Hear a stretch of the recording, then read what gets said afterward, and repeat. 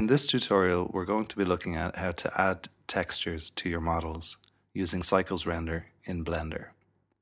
First of all, open Blender and change the render model to Cycles Render. Now open the Materials tab and remove the Materials slot and add a new one.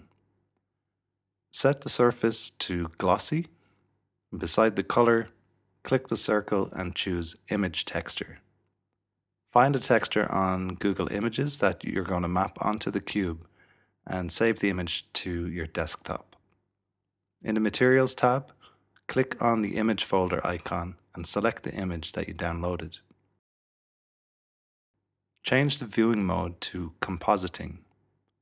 Go into Edit mode on the cube and select All by pressing A.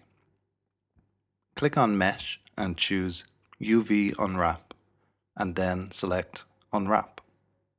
Go into the image window and click the image icon and then select the downloaded image. Move, scale and reposition the box so that it covers the desired area of your UV image. Go back to default viewing mode and change the 3D view to texture view. In the Materials tab, change the roughness to 0.3 to reduce the shininess. Go back to Object mode and add a plane as a floor. Add a new texture for the floor in the Materials tab and set this one to Glossy, roughness 0.7. Delete the default lamp from the scene. Add another plane and position it as a light source. In Material Properties, add a new material and change it to Emission.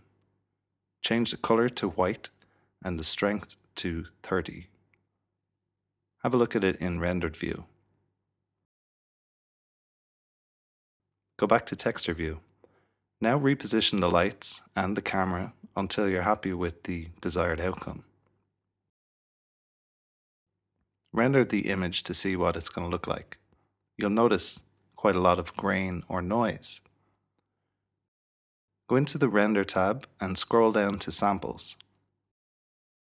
Change the value to 50.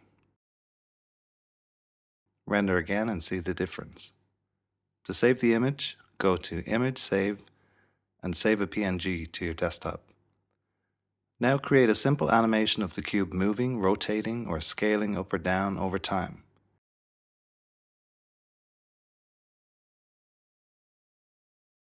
Add some camera movement, for example, a pan from left to right, or moving the camera closer or further away from your object.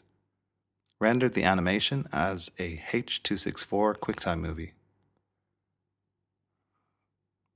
So this has been a brief tutorial on how to add textures to your objects using Cycles mode in Blender.